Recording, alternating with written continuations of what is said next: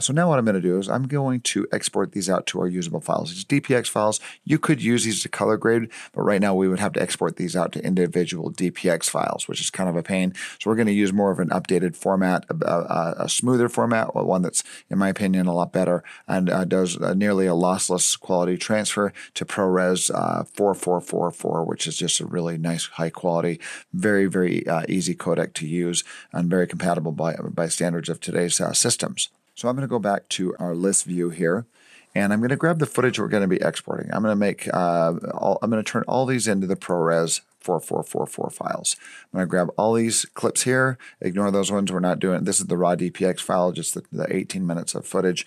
Now we've got these all separated down into subclips referencing the DPX files, and we can export these all out. I'm going to hit Control M, and it will open up a window, and we're going to export. Here's our export windows, and it's going to send all these to Adobe Media Encoder.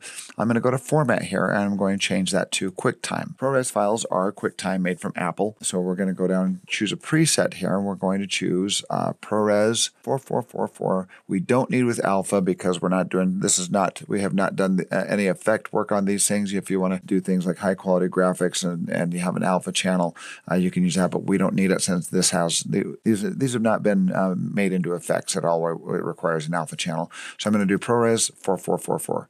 And these do not have audio. Keep in mind that film cameras is very similar to like a Red camera or an Alexa camera, where if you're on a big movie set, the camera department does not worry about audio. They just worry about recording the visuals, and that's it.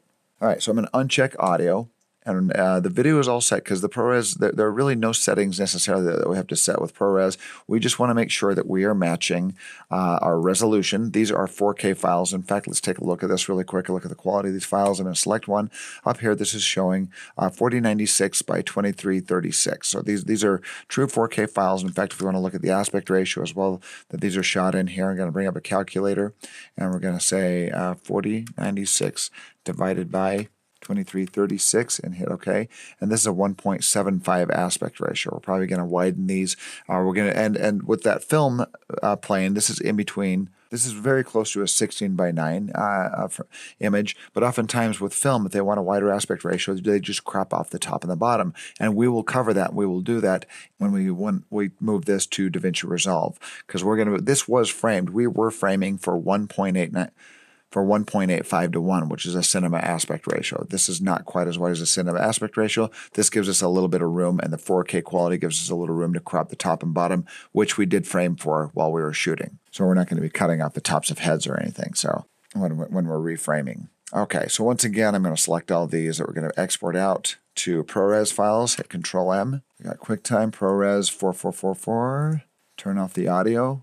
And we're going to keep all these things the same down here. We're going to keep the resolution exactly the same. We're going to keep the frame rate the same. We're going to keep the aspect. We're going to keep all that stuff the same here. And if you want the highest quality possible, instead of 8 bits per channel, we're going to be doing 16 bits per channel here. We don't have to do plus alpha because, once again, this is not effect work that we're doing with these files here. So we're going to do 16 bits per channel on the depth, and these are going to be very large files with a lot of color information, but they're not going to be quite as large as the DPX files. So now I'm going to hit Q here.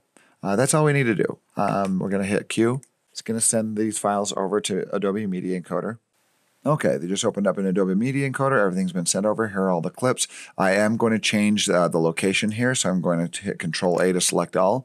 And now everything's selected, so I'm going to click on one of these names over here, and this will change the location for every one of these files. Click on the name, and right now I'm just going to go to my scratch disk on this computer.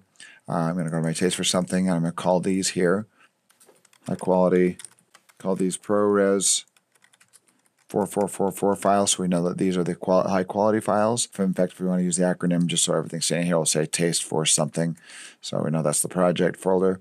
So I'm going to select that folder there, and that location is now saved for all these files. And I'm going to hit play, and it does give you this little warning here, rendering to 4444 should only be used if your source media is using 444 color rendition, which it is. They were DPX, which is basically 444 color rendition, which is probably one of the higher quality files that you can actually use. So they're just telling you if your source media is 422, which is lower quality, then you're just adding on unnecessary bulk that doesn't need to be there. That you're just making your files larger for no reason. So these are actually going to be smaller than the DPX files. So I'm going to hit OK. Going to let that finish.